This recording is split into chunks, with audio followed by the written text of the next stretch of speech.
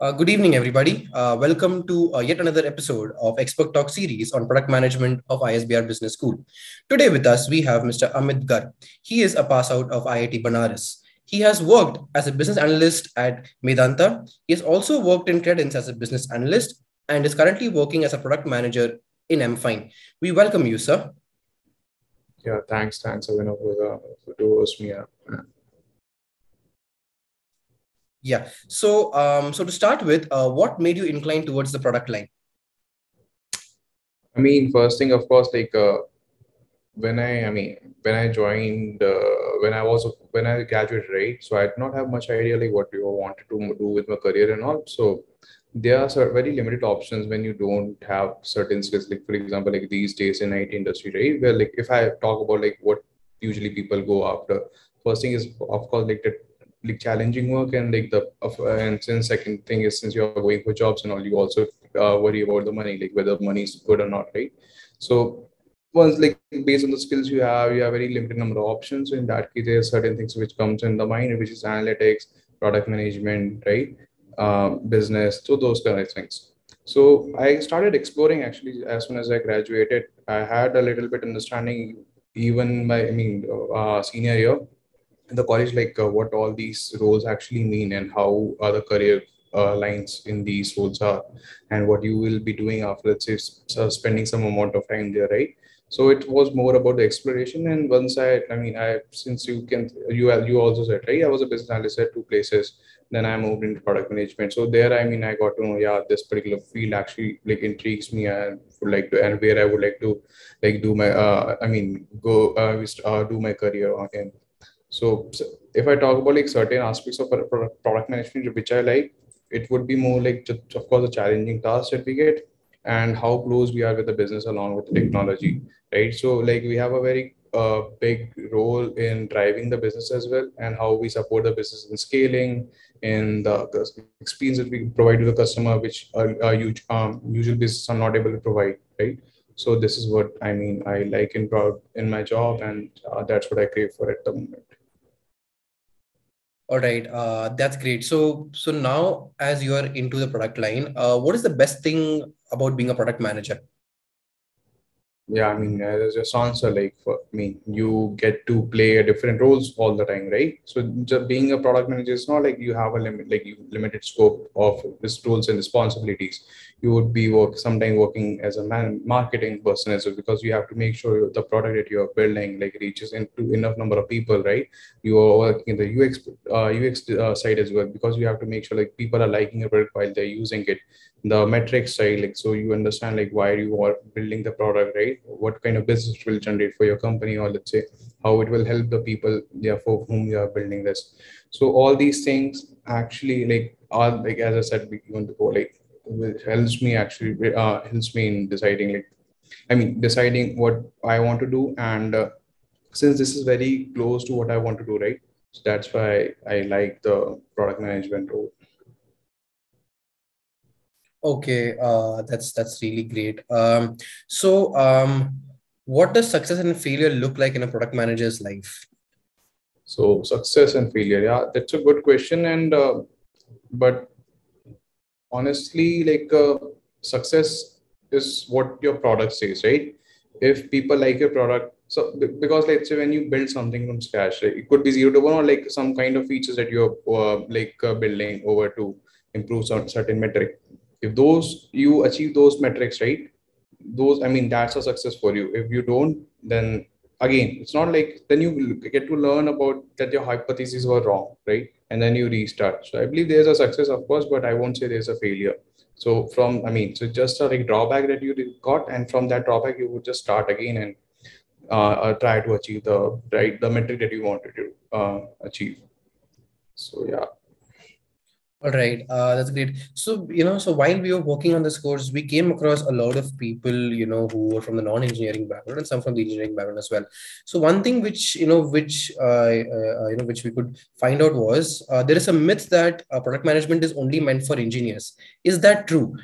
And how difficult is it for someone with a non-engineering background to get, to get into product management?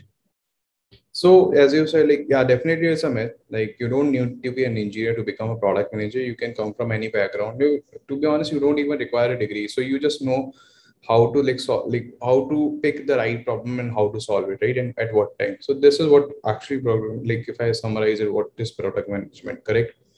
So this is the thing. And but if I talk about, let's say if someone wants to, like, who is not from engineering background, right, and they want to get into product management line, the only problem you might face is some companies, some organization actually have this particular constraint in their job application. So like you should be like should be an engineer, right? Other than that, I don't see any challenge here. And there are ways like you can actually tackle those as well. For example, let's say even in LinkedIn, if you're seeing some company who have posted that you should be like coming from engineering background with 4 years for like 4 year course or something, like, so in that case you just go apply, and along with that just send them your cover letter as well. Because if you send your cover letter and you mention like why you should be also considered, even without an even if you don't have an engineering degree, and if you're able to prove that, right, so I think they would consider you. So only challenges are like if they have any kind of limit, I mean constraint there. Otherwise, I don't think there's a problem. So it's just, I would say, to become a product manager, you don't need an engineering degree. Only challenge would be like how to get a like first, I mean, consideration itself from a certain organization or company or startup. All right, that's great. One of the things that we came across while we were, researching about the course and everything, it is often said that a product manager is a mini CEO, of the product. What are your insights on the same? I mean, see, first thing is if ownership has to be like you are the like top owner, right, of that product. So if anything goes wrong, you have to take care of it. You have to make sure like if whoever is working on the product is available, right? So yeah, I would say yeah, he or she, whoever is a product manager of a product, right? I would say you can call them a mini CEO of that particular product, but it might vary from it might vary sometimes, because suppose in one project, suppose like there are two product managers, right? It would happen like you can't have multiple product CEO, right? So in that case, like the person who is actually influencing the right decisions and all, so those guys would like that person would be. So there's no CEO, like CEO, chief executive. So CEO, what does it mean? Chief executive officer, like whose call would be like the deciding factor in case of any kind of like tie or something, right? I mean, that's all. I mean, otherwise, like people like who are not you also like take execution calls and all. So I would say it is. I mean, it's a gray area, but still, I would still like to be called as a product manager. Only no mini CEO or micro CEO or anything. Right, I guess that Okay. gives a lot of clarity on the on the thought. So what is the demand that you foresee for product managers in India? Like in the if I talk about the last couple of years, it has increased, and I believe it will only increase based on the requirements coming up, right? New startup, new technologies are like coming into the ecosystem. Web3 is also coming, so few product managers will need there as well, which will be a little more technical bit. Then we have even if we talk about fintech is also booming a lot in India right now. If I just talk about Indian ecosystem, startup ecosystem, and like normal organizations, right? So if and right now I'm talking about just a technology field, like where like how the organization are doing technology to scale the business. So it's all like since the economy is like in that direction only, I think based on the requirement, like it will only increase in the next couple of years as well. And but ahead of that, I don't think anyone can see the future and all, right? So Right. So as you mentioned that, the demand would just increase. How important would a course like a product management be? come again, sorry. So I said that, as you said, the demand would be increasing only for product managers. How important would a course like product management be? Course. Okay. So, I mean, I'm not sure about it. I might not be able to answer it properly because reason is I did not take any course to get into product management. I just, I mean, as when I joined MFine, I started as a like analyst. There, I through osmosis, I saw how product managers were working. I learned that, and I got into the role. So through course, I'm not sure like how it helps. Like, what is a how the guidelines of the course are, right? What are the, I mean, metrics the course follows to improve you as a product manager. So I'm sorry, I'm not. I don't think I'm capable of answering that question. All right. No issues, Amit. So before we end the interview, do you have any short message for the budding product managers in the country, who want to get into the product line? First thing is like, I mean, so it's what message I would give is like, could be actually generalized for anything. So first thing is like, whatever you're doing, right? Just always maintain your calm. Doesn't matter like, even if you become a product manager or you become an analyst or you get into anything, right? Keep maintaining your calm. So that's very important in any kind of roles, and it's more important in product managers, like because you have a lot of ownerships, you have a certain delivery dates, right? A lot of stakeholder depends on you. So calm, like being calm, is the topmost thing that you have to do for yourself. Reason is because it gives you more clarity in when you are in, I mean, problems and all, right? So this is first thing. Second is keep reading, keep learning as much as possible, because it will keep you ahead of your own decisions as well.